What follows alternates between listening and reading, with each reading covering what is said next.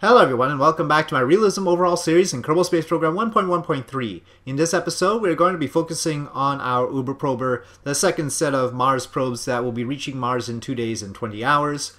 But before that I want to talk about our planned moon mission. And we have two parts to the moon mission.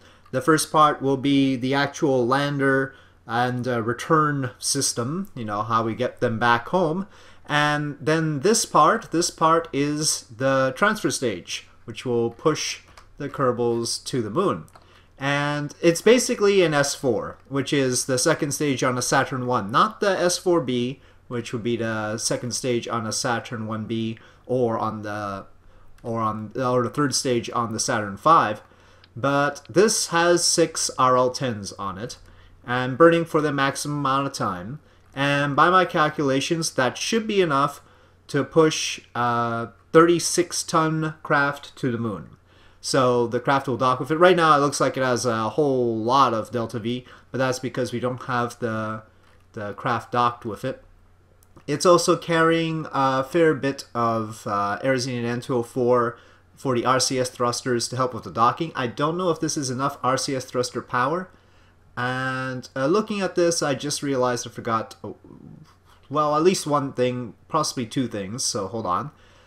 First thing, we need electric charge, because right now we've got a Thor avionics unit, but unlike most of the other probe cores, the Thor avionics unit doesn't have any power inside of it. So we should also sneak in some electric charge, let's say 9,000 units. We do have solar panels, so that's good. So we will restore our power. But then the Aerosine there. Okay, and its dry mass is reading 6 tons, which is a little bit surprising. I guess the tanks are really heavy because it's cryogenic. You can see that the tanks are fairly heavy, so that's why. But this is the burn time limit, so we can't set it for any longer for these engines in their current configuration.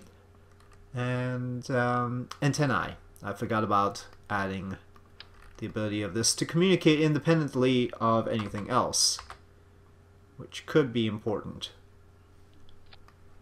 3 should be enough. It's just gotta be in low Earth orbit after all. And let us make sure to action group stuff.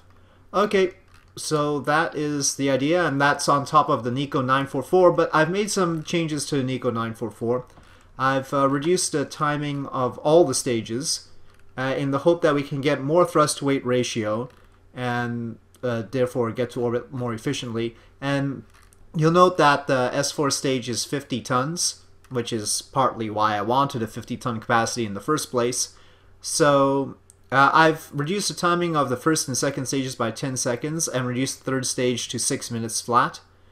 And hopefully that will help us. You'll note if you add up these numbers, that gets close to 9,500. If we have to complete orbit with the S4 stage, that's fine. It's got a fairly high starting thrust-to-weight ratio and a really high ending thrust-to-weight ratio. But that's without the payload, remember. There's 36 tons that I'll be pushing, so it really won't get that high. Alright, so we finally unlocked the Gemini capsule, and we've had to do some unlocking, and that's why our funds have dropped by 500,000. Just the Gemini capsule was 270,000 to unlock. I'm not entirely sure it's worth it, but I want to try and bring 2 Kerbals to the surface of the moon to, you know, properly challenge the Apollo program.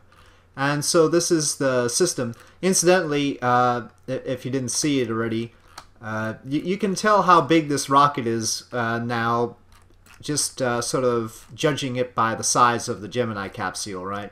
The Gemini capsule is rather small by comparison. I had to unlock the Soyuz heat shield because that's the only one that would properly fit the Gemini capsule. There. It does fit, but otherwise it didn't have anything that fit, and we couldn't tweak scale anything to do it, so yeah. This is the ascent stage from the moon. And so this is actually, not only is this going to be the thing that will be coming back home, it's also our lander can. We're not going to have a separate lander can. It'd be too much because this is just 2 tons already. So there's no point not bringing it to the surface of the moon. The heat shield is not that heavy. So we can bring it to the surface of the moon and bring it all back. That's fine. This is the ascent stage.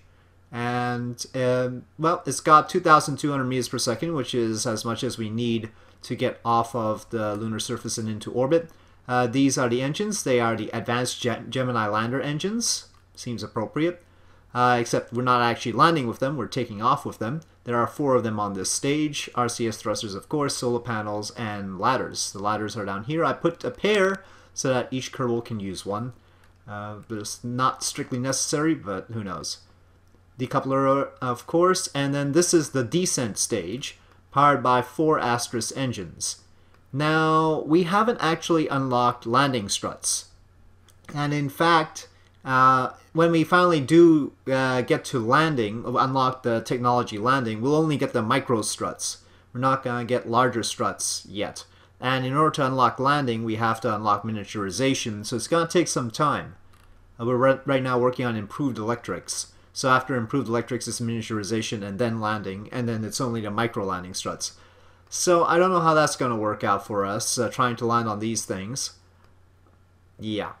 But this stage has close to 2,600 meters per second of delta V, which is enough. And the Gemini lander can control 20 tons, and so you see the ascent stage and descent stage combined, just under 20 tons. So quite deliberately. And you can see the thrust weight ratios are reasonable for the moon. This is the stage that is going to get us into orbit around the moon, and then once everything is done and the ascent stage brings this back into orbit, you can see the docking port on top. This will dock with this, and this will then send it back to Earth. It has 1,500 meters per second. 800 will be used to get into orbit around the moon, and then that leaves 700. But by the time it uses that 700 to send the crew capsule back, this part will be gone. In fact, most of this part will be gone too. Most of the fuel anyway, not the actual stage, because we need the solar panels and the food and all. This has a little Gemini nose fairing on top. I didn't trust the Agena docking target, basically, because the only other docking port we have is this rendezvous and recovery section fairing kind of port. It's got a docking node, but that seems to only fit with this Agena target. I don't know if it would fit with anything else, so I didn't really trust it. This, I didn't have a fairing to put over it, so, and trying to put it on here, which is the part that would need it, I didn't figure out how to fit it on properly. So we're just using these docking ports, which are propellant only. Hopefully that little nose cap will protect us from the atmosphere and also get off at the right time. We're using Aerozine N204 for the thrusters here. We've got parachutes that are not actually configured properly. Hold on. I need to configure the parachutes properly. So Earth, we'll use these as the main chutes. We'll have triple chutes. And pressure pre-deployment. Let's say 0.3 for these. I have to do that without everything attached. Hold on. Otherwise, it's going to try and configure the parachutes to carry everything. There we go. Much better. Apply to all symmetry counterparts. Okay. And then this, drogue chute, drogue chute. We don't need that to be a triple chute. Drogue. Pressure 0.2. That should not have changed our delta V's very much. In fact, it improved our delta V's, so that's nice. We were carrying too much parachute after all. Okay, so that's how these stages work. The bottom here has 9 of the Gemini lander engines, so we're really making use of these. Very handy. And that's mainly because of the size of them. If you take a look at them, they're sort of little pug things. Actually, for some reason, they're placed in fuel tank. But they've got 11 kilonewtons, and they're relatively small. They're physically. The Astris engines are just physically a little bit larger. They're also more efficient than the Astris engines. So, I am using them. You notice that there is a Thor avionics unit on this this little stage here, and electric charge, and also communications. So if necessary, it can be used to do the docking. Yeah. You will ask about the launch escape system. Oh, it's not letting me go back into the VAB, and there isn't one. I'm not entirely sure I want to mess too much with that. I mean, the launcher can handle 4 more tons. If we want to put a launch escape system on top here, I guess. But we don't actually have a pre-built one, so I would have to build one, a custom launch escape system. Maybe necessary, unless there. Well, there's this one, Mercury.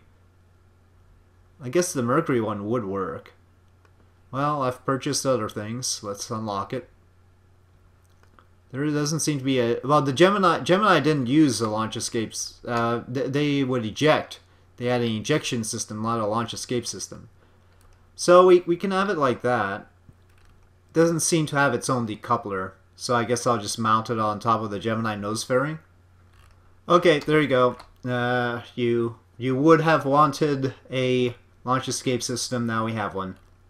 You might have noticed that I named it Kelly. And this is Gemini capsule, so maybe you'll be able to put 2 and 2 together to figure out why it's called Kelly. Alright, so save, and 51,000 for this. Let's take a look at the cost of the S4. Because I have to figure out how much we want to test these things ahead of time. We only have 500,000. It is an extraordinarily expensive rocket. Probably because of the Gemini capsule, isn't it? If we move Kerbal Alarm Clock out of the way, the Gemini capsule alone is 5,475. Compare that to the Mark 1 pod. Everything will be easier if, well, okay, the Mark 1 pod is pretty expensive too. All these are very expensive, turns out. So it's not much of a savings to send just one Kerbal. We do have enough life support, by the way. Well, call it 12 days, 14 days on the oxygen. Okay, the cost of this is 44,000. So the entire cost of one of these missions is roughly 100,000. So yeah, we don't want to mess up on this. Good thing we've tested the rocket, right? We've tested Nico 944 once. We've got the issue that the procedural parts have there. I'll fix that later. We'll think about when to build this. Okay, ladies and gentlemen, here we are with the Uber Prober Mark II, if you will. Actually, the Mark 1 because this is the first one we launched, but it's the second one arriving at Mars, and we are in Mars SOI. So what I want to do is bring our periapsis up because we do not have the heat shield to air brake with. Otherwise, this would be a fine air braking altitude, but right now we can't do that. It would also take me 15 minutes to turn off SAS so I could do this turn more efficiently with the RCS. Ignore the variations in the delta V, that's because of the gimbling of the main engines. Our situation is like this, and the main thing that we really need to do is make sure we do the Phobos flyby this time. And, you know, uncrewed Mars landing and uncrewed Deimos landing would be the bonuses. But we absolutely need to do the flyby. Capture is gonna take at least 2,190. If we bring it all the way down to Deimos level, it's another 170. And we're not at the right time to hit it. On the bright side, our previous missions are in place to provide communication support. You can see one probe there. That's the actual main body of it communicating back to Earth. But we've got another probe there that will occasionally communicate with that one. And also one in orbit around Deimos, right? That's a huge relative inclination, isn't it? 28.2 degrees. Surprising we couldn't do any better than that. Wonder how much combining an inclination adjustment here would cost us. Let's experiment with that. Before we do this, let's make sure we'll have communication. Oh yes, we'll definitely have communication back to Earth at periapsis. It's very clear. So that's a good thing for the rest of this, though maybe not for the encounter side. So if we have the periapsis here, apoapsis over here, so when we encounter Deimos or Phobos, we'll probably have Mars in the way. That's annoying. We'll need some sort of relay then. Okay, here we go.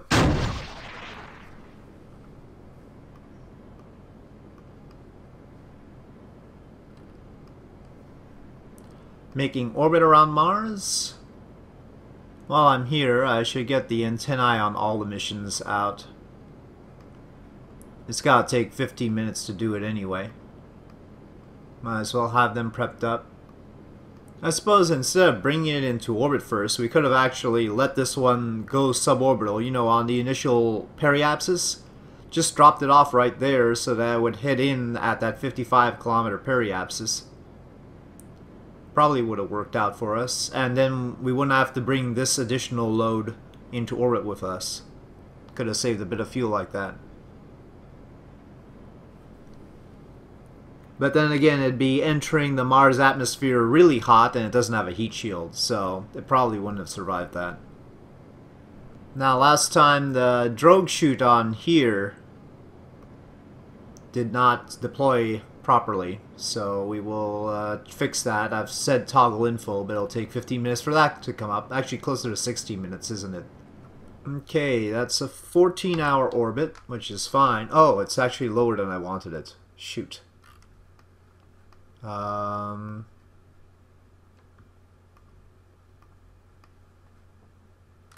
Is it actually lower than the orbit of... well, not quite. Actually, it happens to be just about touching the orbit of Deimos. Well, anyway, let's focus on the Mars entry mission first. Okay, so... pre-deployment altitude 10,000, sorry. This 5,000 worked fine, right? Let's say this, because it's hard to figure out the pressure. The pressure that would be good on Earth doesn't even exist on Mars, so we can't go by that. Let's tighten it up like that. This says main chute and secondary chute. I don't think... is this a drogue chute or not? It might not be. Maybe I should treat it like it's not a drogue chute. Thought I configured them like that, but doesn't specify. Okay. So, out to apoapsis. Wonder how much it would take to correct our inclination out here. Just let's check.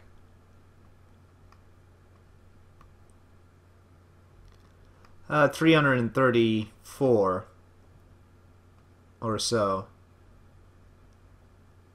I'd only do that if I was like desperate or something. We could try hitting Phobos with maneuver out here. Boosting up. There we go. Phobos encounter. It'll cost us 320 though. But let's let go of this probe. That'll be in a good amount of time, 2 days and 21 hours. That's not what we need to do right now. Decouple. And oh darn, that'll take a long time. Okay, after we decouple, we will activate that engine. Might as well arm the parachute. Heck, might as well tell some signs to happen. Analyze telemetry. Oh, we need to unlock fuels. This engine is active. Parachute's armed. And let's get some preliminary data, shall we? Oh, we actually got some signs for the telemetry data. Okay, well, transmit. Nothing for the gravity scan, because we've done that. High over Midlands, done that. Done that. Oddly, not atmospheric scan high over Mars, so we can transmit that for 24 science. Good thing we checked. Alright, so we've got our RCS. We're not pointed, and the RCS is still overpowered, but SAS is not on, so that's good. Trying to figure out what altitude. I'll go for 48 kilometers. Now, these guys will snap off, but hopefully we'll be close enough to where our mission can keep us in contact. Okay, so here we go, on to Mars. Oh, we just briefly lost connection. You know, I'm gonna be annoyed if that happens. Though again, periapsis aside, we should be good on communication. No excuse for losing connection there. Now, before we hit periapsis, about 15 minutes before, we should do all the things, because we still have signal delay to worry about. That will affect everything except for orientation and throttle. But what I'd like to do is do some science.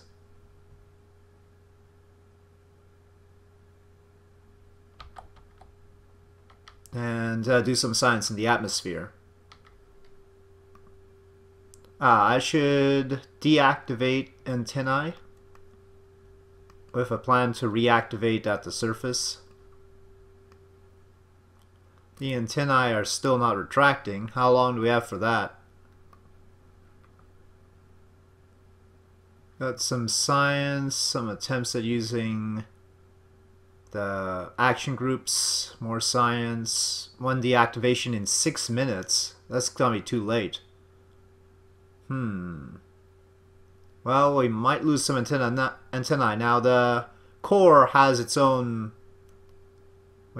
communication device. It's short range though. Gonna go find controls, but taking a look at the actual thrust being output, doesn't seem like fine controls does anything. Again, I can't turn off RCS. It'd take 16 minutes. Speaking of which, I will once again queue up some more science on the chance that it will happen when we get to the surface. We get this nice surface here, but in other installs, for some reason, I don't get that. Interesting. Depending on how we tilt, the solar panels are in jeopardy.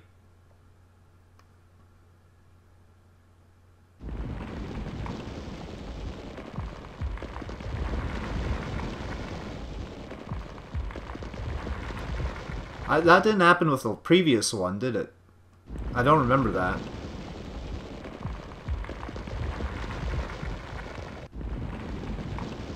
Maybe we should use some throttle to avoid that. If we slow down a bit, maybe it'll avoid the heating. Maybe it's good now? Or not? Ah, we lost one. Thankfully, the solar panels aren't very heavy. We should be coming straight down now. Yeah, thankfully they're not very heavy, so it's not going to unbalance this too much. Not that smart ASS would care, it's still going to fire all the thrusters all the time, but typically I would want to reserve 400 meters per second for landing. So we have enough. Let's make sure we have surface info up. Our antennae actually survived, surprisingly enough.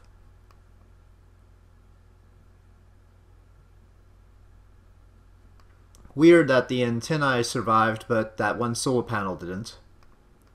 Well, annoying oscillation is annoying. Okay, we got some science flying over lowlands. Transmit telemetry.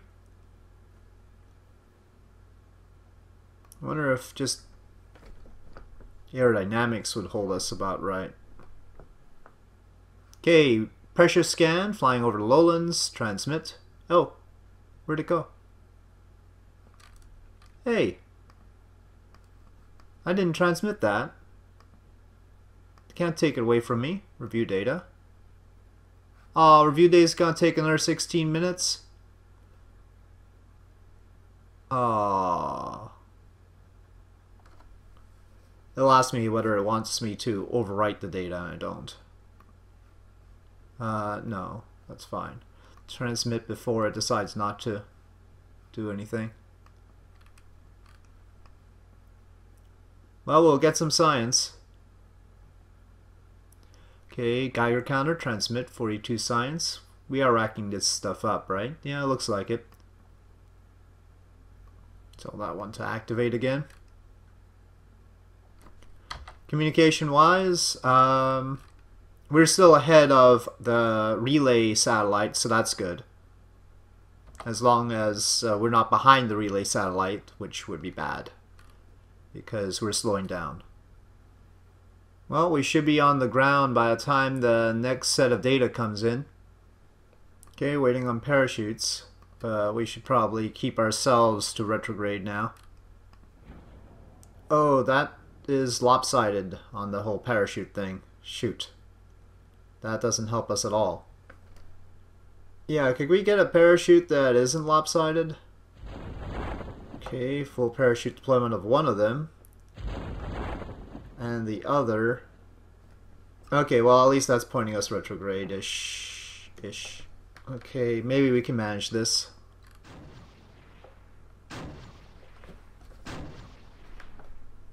Oop. Ouch. Okay. Stop. Off. So not say anything until it... Okay, we were landed. It wants telemetry analysis. Analyze telemetry. We probably already have that one queued. Let's queue up another instance of all the datas just in case. But we have to get the telemetry analysis one for the contract to be fulfilled. Let's hope our satellite remains above us for the next 5 minutes or so. Ooh.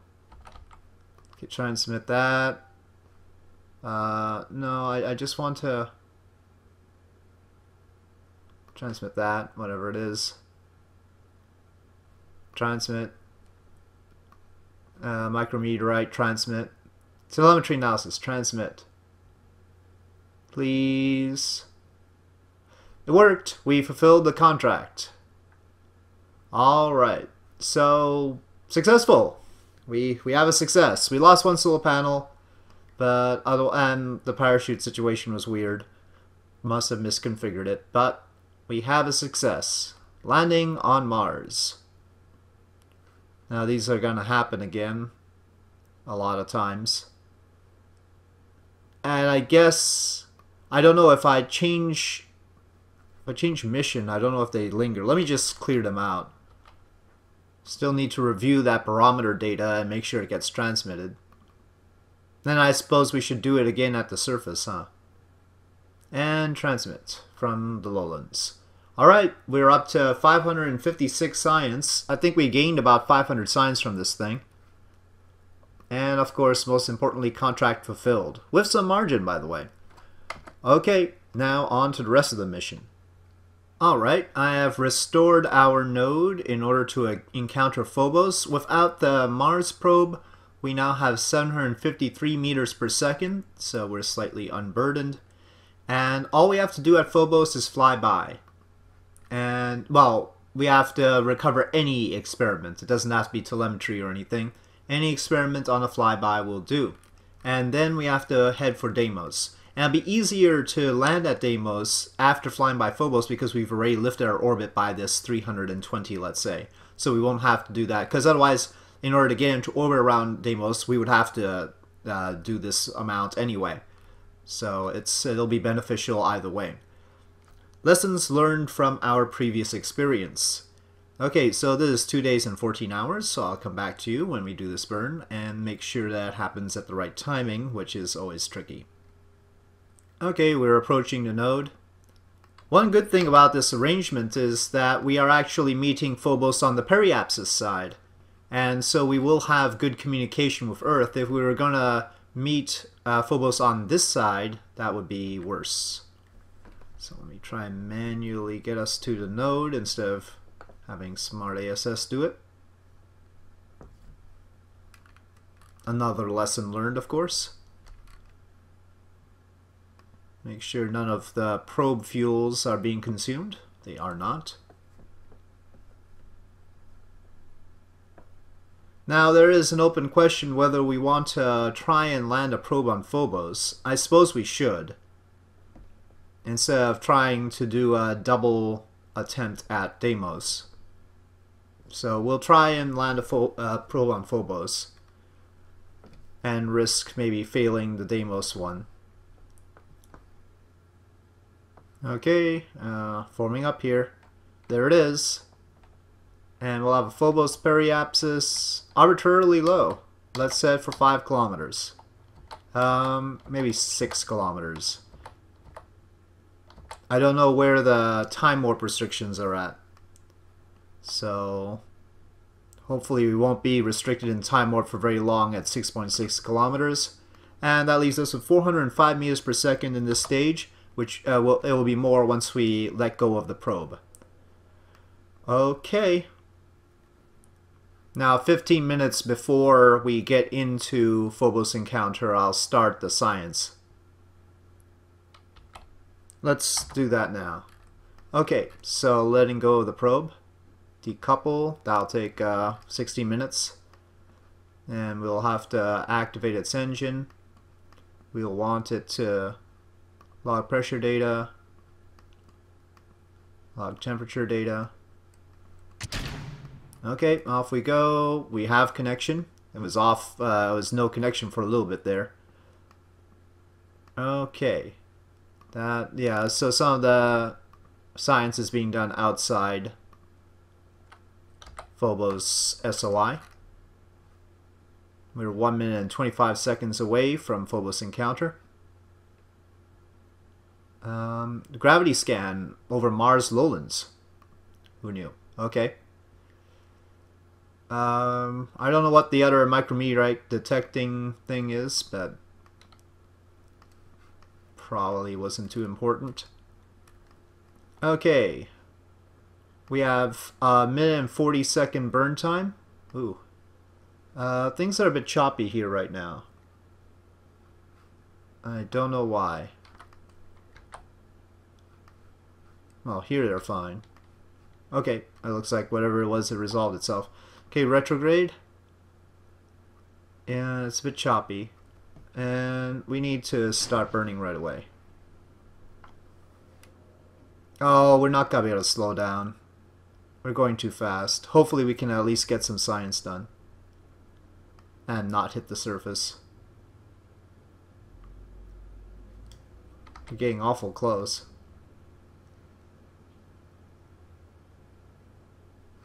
How long till science?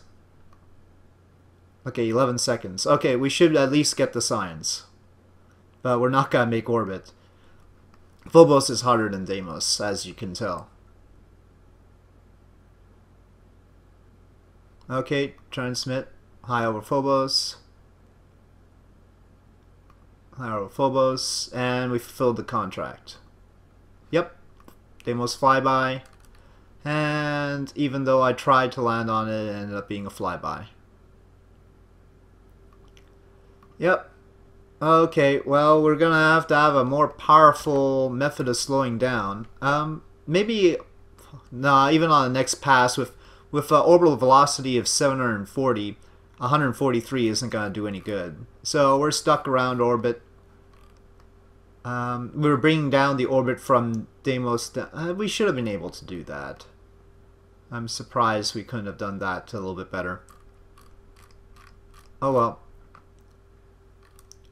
So currently, for those keeping track, we're at 747 science, and now we've almost recouped the losses incurred by unlocking the Gemini pod and other parts for our moon mission. So we're almost back up to 1 million funds. But we still got a lot of work to do. One more thing left, trying to land on Deimos. And you know how much fun that tends to be. So let's target Deimos. We would like to actually reach it over here, if possible.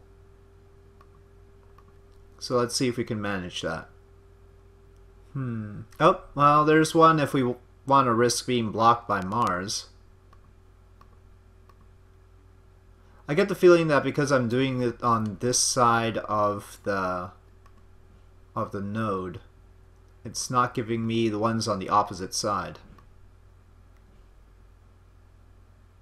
I mean, I can wait. I mean, this probe, that's really close though. This probe isn't gonna lose power. Yeah, but even if it's really close, I don't want to risk not having communication. So option number 2, raise it a little bit and then come around again. Okay, well this is a bit more complicated than I thought it would be, but basically we're doing 2 maneuvers. And let's take a look at maneuver node editor. First one 203, second one 129. So we have the fuel, and that'll get us this sort of orbit, and maybe it'll let us plot orbit around Deimos to see how much that would cost. 300, no, not 300, 34 days though. So we're losing some time here. Oh no, it's not going to let us do that. Okay, forget I asked. Okay, well, we'll try this as is. But, you know, landing on these things is difficult. We'll see how it goes. Hold, maneuver, prograde, execute. Whoa, whoa, whoa.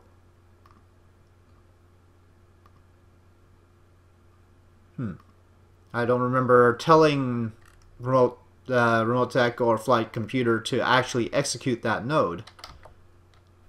How did it get that idea, I wonder? Maybe I shouldn't have been so afraid of being blocked by Mars, I don't know.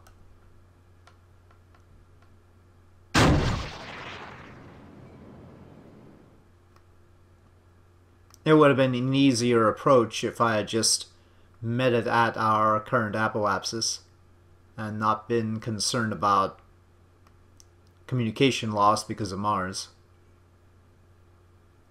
Okay, we have a Deimos periapsis in 4 days rather than 34 days. It leaves us in a very sort of lopsided orbit, which means it'll probably take more to actually make orbit around Deimos once we get there. I really wish it would let me just plot that. But if I go retrograde here, will it let me? Well, that's an orbit. Let's see how much it costs. 692.5. Seems like a bunch. We'll have to see how that works. Now, the main body of this probe pack will remain in orbit around Mars. So once again, we'll have another little thing helping with communications. Didn't have to specifically place satellites. We just did our missions and we ended up with a bunch of stuff around Mars. As it should be. Oh, node in a full day. Okay, I thought we were approaching. But it's next orbit. Well, we have an encounter. We can... Oh, lost it there. Not as close as we had it plotted, but 17 kilometers. And we have 102 meters per second left in this. Okay, well, encounter in 23 hours. It occurs to me that we can't really use... Well, if we time it right, we can use this part to help us make orbit, but otherwise, we have to separate off the probe, huh? And we have to do that ahead of time. Our total encounter time is not 16 minutes, which is roughly our delay. 16 minutes and 9 seconds right now, or closer to 10 seconds. Okay. Right here, let's decouple. And activate engine. Okay. That should be the right timing, and we should, well, we've already done the Deimos science. It's all about landing, really. So that should be within Deimos' sphere of influence But after, we might be able to spend the 3 seconds to slow down using this. Everything is very uncertain, as you can see. Deimos, Master of Uncertainty. Okay, we are in the sphere influence. Let's quickly... Well, let's check how long we have. 41 seconds. Okay, retrograde.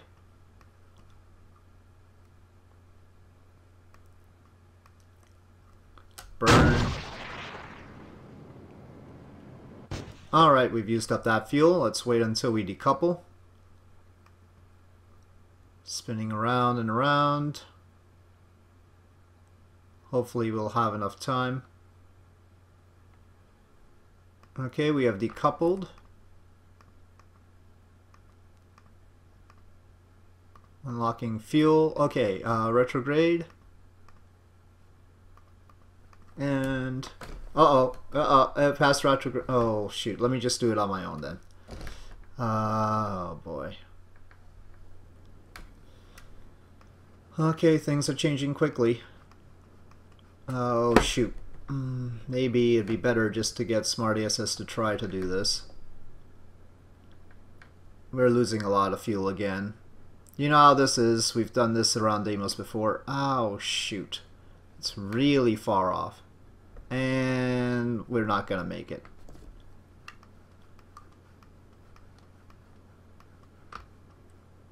Yeah, this particular probe design, whoops. Not, oh wow. Look how far it is from actually trying to point up retrograde. It's really not helping. Next time we'll just send something to land on Deimos. We've done all the other things. A very robust lander. We will tame Deimos, but we're not gonna do it this time. And there's the SOI chain. Well, it's a very uncertain. Look at that. It's going in and out of Deimos SOI, and depending on whether it's in or out of Deimos SOI, it changes the color of Deimos. Told you, Deimos, Master of Uncertainty. What does this look like on here?